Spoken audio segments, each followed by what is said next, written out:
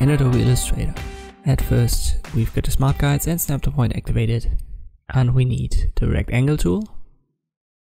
Just left click and we'll make the 100 in width, which is 100%. And the height doesn't play a huge role, I make it 25. It's going to fit my design well. I'll drag a copy out of it, holding Alt with the selection tool, and then I press Ctrl D 2 times to have it copied. I'll give that a gray fill. I need to copy that group, so once more, selection tool, holding Alt, and we know this has a width of 100 pixels. Under Window you can find your properties menu if you don't see it. And now we can type in the values that we have. Let's say our first data set has 75%, the second one has 50.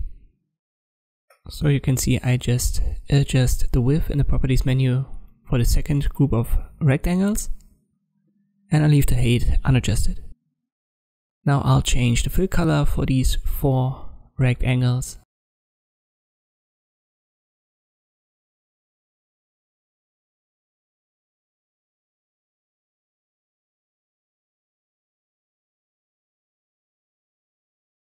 Let me make the last one blue. That should be fine to show you the effect. And now I drag the right group and put it to the left. So it needs to be exactly at the end position on the left hand side of the left group. So I just drag them with the selection tool and I hold Shift when I do that. That helps me a little bit in positioning them. So this is what we need, and we need to create art brushes out of it. Let's go to Window and open your brush menu. It's called brushes, not just brush, and then click on new brush once you've got it selected and select art brush. Just keep the defaults and we know this is the art brush 1. I'll repeat the process and it's automatically adjusted to art brush 2, 3 and 4. Always make sure that you've got art brush selected so that it's the same.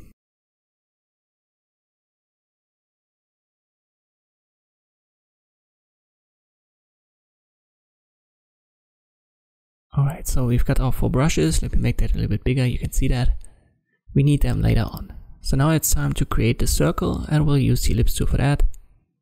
And we'll make that 250 for height and width. That should be a good value to start. We need a second one. That should be smaller, so 50-50 for height and width.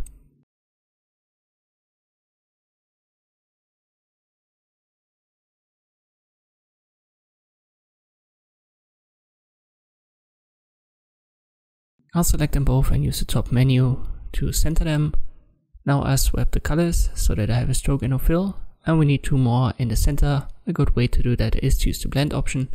So just go to your blend options under object, specified steps, we need 2 more, so 2. Press OK and then object blend and make. Now we need to expand it under object and then ungroup it.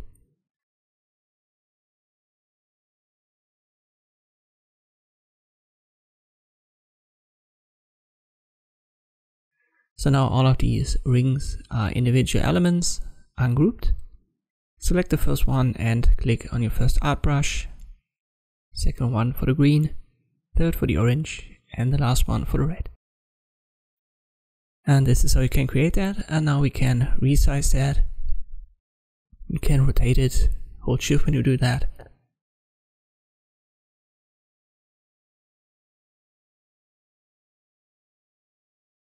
And you can also reflect it. So just right click, transform, reflect. And that way you can reposition the colored elements in this bar chart. A circle. Let me resize that. And you can see it makes the gaps a little bit bigger. So keep that in mind. And this is how you can create this circle bar chart in Adobe Illustrator. Thank you for watching, and I'll see you next time.